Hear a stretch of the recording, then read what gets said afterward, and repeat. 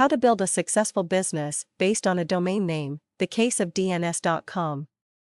Sean Stafford knows the value of domain names and has bought and sold large domain portfolios over the last 10 years.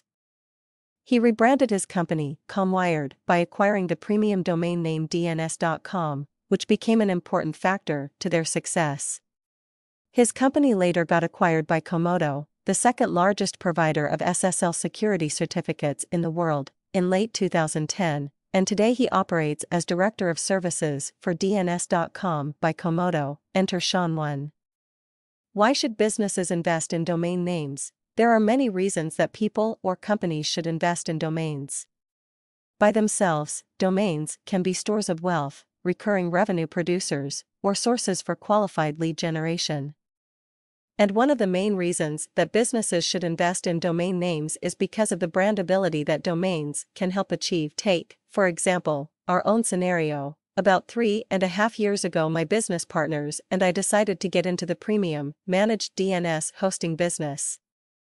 We began developing the software and technology to make the system run. We made deals to get servers in different locations, and worked on coming up with a brand and a name for the company. Being a startup, we didn't have loads of money for a premium domain, so we went with one we already owned, ComWired.com. ComWired was a made-up name, so we knew we had to do a lot of branding around this domain in order to get people to associate ComWired with our industry, which was premium DNS. This is not to be unexpected, and we knew a lot of marketing would have to come into play. When out at a conference or calling someone on the phone, I would identify myself as being from ComWired.com. The other party would always then retort, "What is ComWired?" The situation always unfolded the exact same way. People would always ask what ComWired was, and I would always explain. Since the ComWired name didn't allude to anything in particular, this was understandable.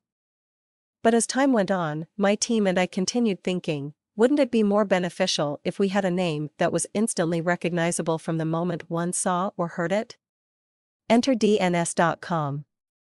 After about a year of being in the DNS business, we decided to change things up and look for a more proper domain. We found DNS.com and we rebranded. Overnight, we went from being a normal, relatively unknown DNS company to one of the leading companies in the DNS world, thanks to the acquisition and rebranding with the DNS.com domain name. Now when people ask me who I work for, I tell them DNS.com. If they have any knowledge of the DNS world or what DNS is, then they instantly know they are dealing with a reputable company and market leader. And aside from the obvious branding factor, the amount of leads from the domain itself really helped to boost our sales. It makes sense. When someone is looking for a DNS provider, one of the first websites they might type in would naturally be DNS.com. 2. Which type of domain names should a company look for? The unique goals that a company is trying to accomplish with their domain investment will dictate what domains a company would need. In the previous example, I explained how my team and I were looking to rebrand with a new name that would give us more marketability and branding prowess. However, there are many times when a company has an established brand and they are simply looking to invest in domain names to further cement their existing brand or to augment their customer base. Many times a company can pick up domain names that have existing traffic and forward those domain names straight to their own website and garner sales from the additional visitors.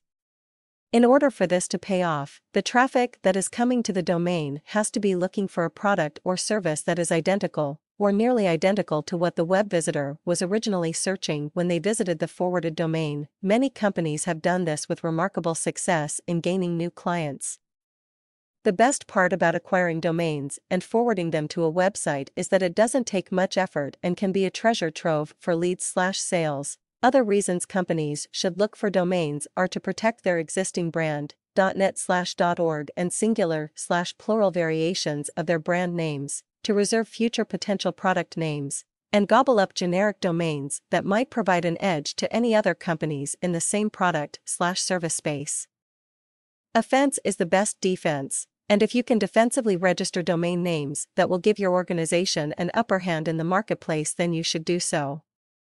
The low cost of domain registration, coupled with the huge upside associated with owning domains in your specific industry or field, makes for a very wise investment. Point 3. How does one know if a domain name is valuable? Domains are valuable for many different reasons.